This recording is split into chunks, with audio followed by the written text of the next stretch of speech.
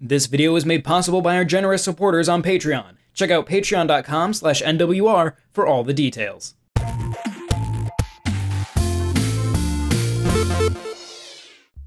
Knights and Bikes plays out like a retro coming-of-age movie. Overtly inspired by movies like The Goonies, it blends a touching story about childhood and loss with a wealth of environmental puzzles and light hack-and-slash combat. The developers at Foam Sword themselves also reveal some of the influences of the game as well, with Tearaway director Rex Kral at the helm, bringing that same emotionally resonant yet playful style. The little things make Knights and Bikes memorable, which is great, especially in the face of overarching gameplay that is stable, but never really wowing. First and foremost, the art and animation is breathtaking, driving home the childlike aesthetic of the adventure. Everything has a bounce to it that reminds me a little bit of the old Squiggle Vision animation style, and was spelled out as quote-unquote fizzy brushstrokes in a GDC talk by Kral pre-launch. The somewhat abstract art works even better because the whole game blurs the line of reality and fantasy, which funnels into the overarching narrative. Really, I've only ever played one game before that reminded me of this presentation, and that was actually Kral's previous game at Media Molecule, Tearaway. The two protagonists are heroines Nessa and Demelza, who become fast friends on the island of Penfurzy. It's the end of the summer in the 1980s, and Nessa stows away in a boat to escape something to be explained later. Demelza's dad runs the island, which used to be a more vibrant tourist destination in the past, but is now in disrepair. Her mom recently passed away, which has made Demelza retreat more into a world of fantasy to cope. The duo go on adventures, riding bikes, solving puzzles, and fighting likely imaginary beasts. The story, without going into too much detail, has some heart-wrenching moments. Childlike optimism has a tough go in this game, even if Nessa and Demelza try to keep that spirit alive. Overall, the design is meant to be played in co-op. Each character has their own specific abilities. For example, Demelza dons a pair of rain boots early on, letting her stomp and splash water, while Nessa finds a frisbee that provides ranged attacks and functionality.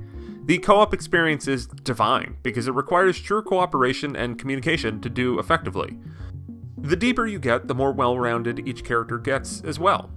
In part because the co-op is so well thought out, the single-player experience suffers. You can switch between each character at will, and the non-playable character is AI controlled to solve puzzles and fight.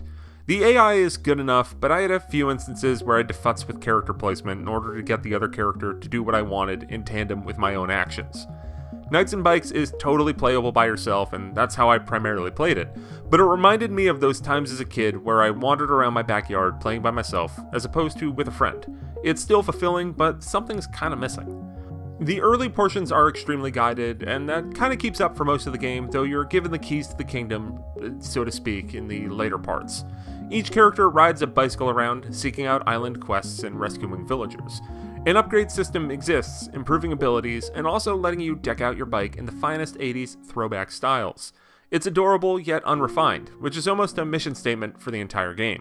Knights and Bikes is often reminiscent of classic video games, whether it's Secret of Mana or 2D Zelda, but it's a bit more janky than those inspirations.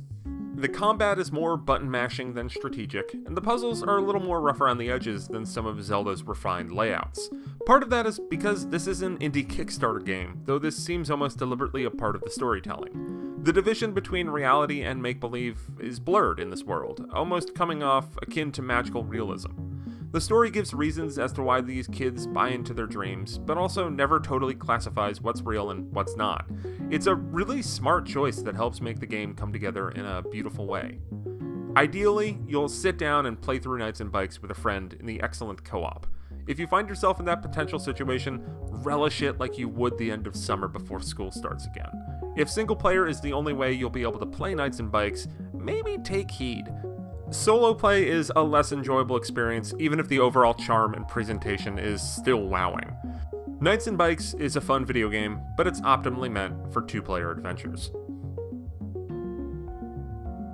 This video was made possible by our generous supporters on Patreon. Did you know that Nintendo World Report is funded directly by fans like you? When you support Nintendo World Report on Patreon, you get immediate access to multiple exclusive podcasts every month, exclusive Discord channels, an early look at select content, and more, all for as little as $1 a month. Check out patreon.com/NWR for all the details.